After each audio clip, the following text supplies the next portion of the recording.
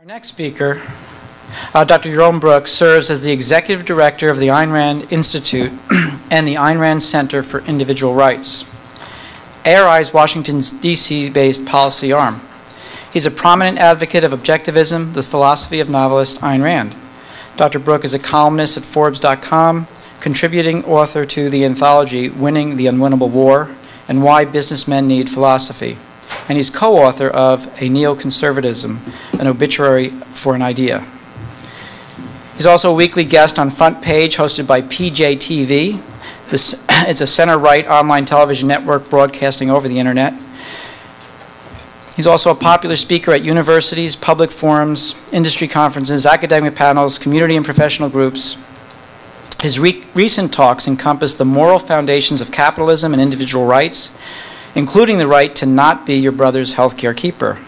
It's a great pleasure for me to welcome Dr. Brook. Thank you, Art, and thank you to the organizers of this event. I think what this country desperately needs is hundreds of these all over the country. It's always a pleasure for me to be on a panel and in a day full of talks of people who really know what they're talking about. It's great. And people who know this industry, who know the issues so well. And what it makes so clear in my mind is the fact that what we're facing with healthcare today is pretty simple, right? You heard it today. This system is messed up, screwed up, too expensive, and so on because government intervention, and all the facts line up with this. There's no honest controversy here. And the solution is free markets. They work in computers. Why wouldn't they work in healthcare? And if you have any questions about the technicalities of how they work, these guys have the solution. This is easy stuff, you know. And not only that, just to add to that, the simple fact that our healthcare system is bankrupt. You know, Medicaid, Medicaid, nobody's mentioned this yet. I'm an economist, I can say this. They're bankrupt. We cannot pay for them. There's no way you can pay for them. So by 2025, Medicare, Medicaid, Social Security, and it's primarily Medicare, Medicaid, and interest on the debt consume every dollar of revenue the federal government takes in. Every dollar of revenue. Most of that is Medicare, Medicaid. And those numbers are pretty optimistic. They assume government continues, you know, that the economy grows nicely, steadily at 3+% for the next 14 years. They assume that revenue is steady and constant and growing nicely. And these systems are bankrupt. So government involvement in healthcare is driving us into bankruptcy. It doesn't work. Quality goes down. You know, obviously this system is crazy, and yet what's the solution to it? More. Let's do more of this. You know, it's not bad enough. We need to pile on some more. And what happens to voices who say, no, there's a much easier, simpler, straightforward solution to this that actually increases quality, reduces costs, empowers individuals? There's not even a voice. That nobody's interested in even listening to that. So why? And you know, I know the number is 58% don't like Obamacare, but when you actually get down into the numbers, yeah, they don't like Obamacare, but they love Medicare and Medicaid. There's not 58% of Americans who don't want Medicare and Medicaid. They love those systems. And when you start actually digging and seeing what actually people like and don't like, the number of people who want free market in healthcare is minuscule. It's very, very small. And that's the number that's important at the end of the day. We need to repeal Obamacare, but what we need is an alternative to it, and the challenge is going to be to get enough people to accept that alternative. So what's going on? This should be easy. This shouldn't be hard. Freedom works, free markets works, government controls, government spending, they don't work. And yet we want more and more of them. And my argument is that it's not about what works and what doesn't work. We won that argument a long time ago. Anybody who's an advocate for capitalism, we won the argument about free markets a long, long time ago. Doesn't help us one iota. We consistently move towards more and more government involvement in almost every field out there.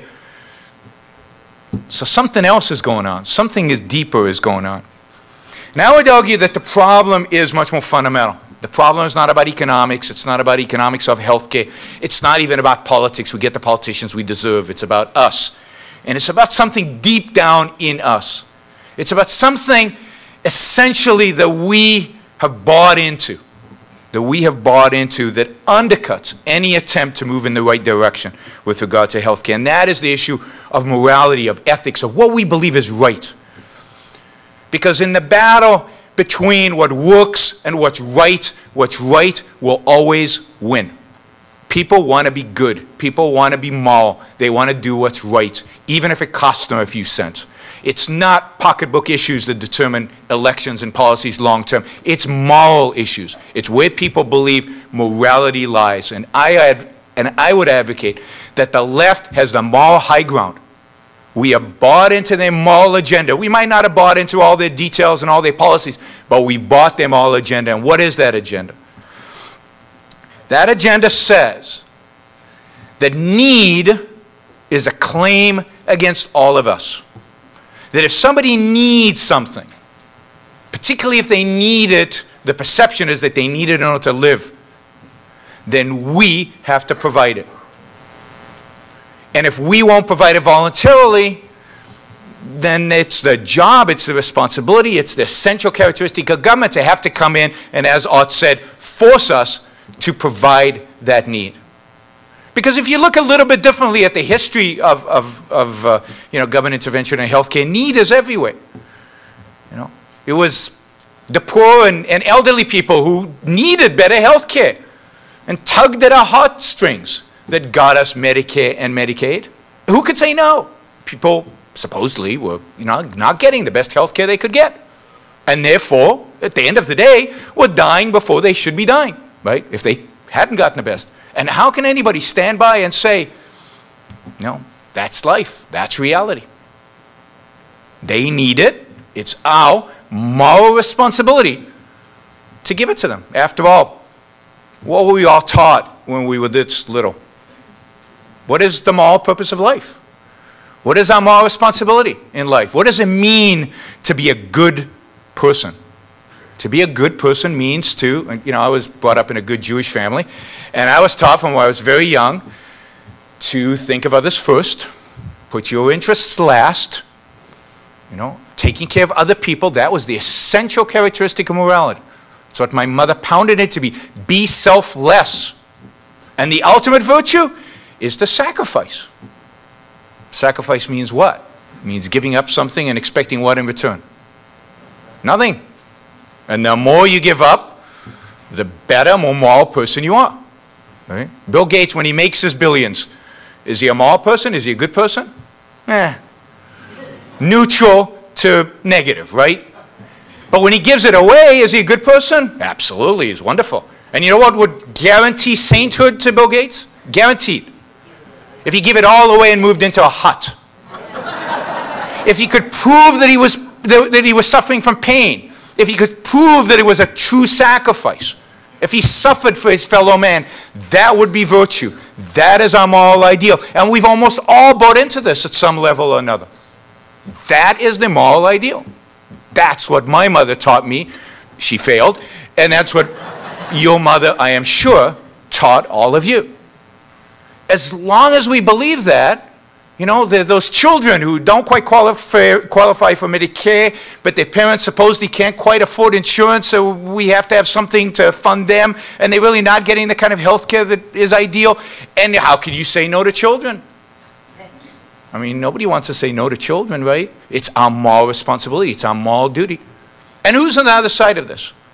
Well, on the other side of this, right, who are vilified, and there's no accident why Obama switched from talking about health care to talking about insurance. Because as greedy and as wealthy as you doctors are, and you are, doing pretty well even today, right? And it's easy to vilify you because of that, right? Because you practice medicine and you make good living off of it. You're not doing it out of charity. You're not doing it out of sacrifice. You're not sacrificing. You're making a good living, and I commend you for that. But the culture doesn't. It's even easier to vilify whom? Insurance companies. What do? Right? Doesn't seem like they give us anything. And yet they make a lot of money, right? Supposedly. They don't really. If you look at profit margins, their profit margins are not greater than anybody else's. But it seems that way, so it's easy to vilify them. And what are we vilifying there? We're vilifying the opposite in the small story, right? If the ideal is selflessness and self-sacrifice, what is vice? If virtue is selflessness, then vice is self-interest. Vice is profit. Vice is pursuing your own values. Vice is living your life for your own happiness. That is vice. That's why insurance companies are evil. They're bad. They're making money off of sick people, as are doctors. And therefore, it's easy to vilify you. So I would argue that this moral code that presents this ideal and presents this evil, that is what drives the entire debate. That is why the fact that it doesn't work, the fact that free markets do work, the history, all of this stuff doesn't, at the end of the day, doesn't actually convince people to change their minds. But what about that group over there? What about that individual over there? What about this insurance company that treated this guy? They're interested in those extreme cases where somebody's need was not fulfilled, where they feel bad because somebody did not get the best health care in the world that they could get. And there are always going to be people like that. So that's why they ignore the bankruptcy. They ignore it doesn't work because it makes them feel good. It makes them, and Democrats have them all high ground here, and Republicans will not challenge them. And you could see that in Paul Ryan's latest budget, right? Here's Paul Ryan. He's going to cut government spending. $6 trillion he told us he cut, right? You know what that means? He means he cut $6 trillion off of Obama's budget. But really, if you look at Ryan's budget, it's an increase. It's a dramatic increase. There are no real cuts in Ryan's budget. And is there a real challenge? Now, there's a challenge to the way Medicare is distributed, but is there a real challenge to the existence of Medicare? No. They're afraid to challenge that. They won't mention it because that would be considered immoral. Not impractical. They're practical solutions. It would be considered immoral, unethical to challenge the existence of Medicare, Medicaid. You can lump in Social Security there as well. And yet, what do these systems depend on? They depend on this morality, and then they depend on the fact that some of us have to pay for others. They depend on the issue of force that art related to. That since it's your responsibility, your moral duty to help those in need, all the government is doing is helping you fulfill your moral responsibility. They're taking your money and giving it to them. That's just what you should have been doing anyway.